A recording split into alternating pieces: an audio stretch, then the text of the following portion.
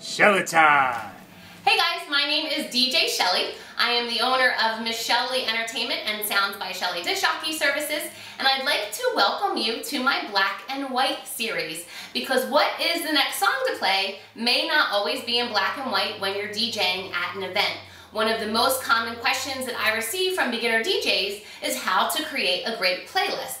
So in my Black and White series, I'm going to share with all of you 15 key things I've learned over my 15 years experience as a DJ on how to create a great playlist. Here we go. All right, playlist tip number 12, be prepared. I always create all my playlists before each event. It does not mean that when I get to that event that I don't stray away from that playlist if I think it's not working, but I always have something prepared ahead of time. This will really help you out, especially if there's a lot of things going on during an event, you have people talking to you, you have people taking requests, and sometimes it's not easy to have 3 minutes to pick the next song out.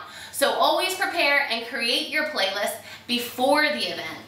Hope you enjoyed today's playlist tip, brought to you by DJ Shelly's Black and White series, because knowing what song to play next may not always be black and white. If you enjoyed our series, please don't forget to subscribe to our YouTube channel. Also, don't forget to sign up for email notifications so you'll get notified each time we post a new video. Sounds by Shelly. Thanks, guys. Bye.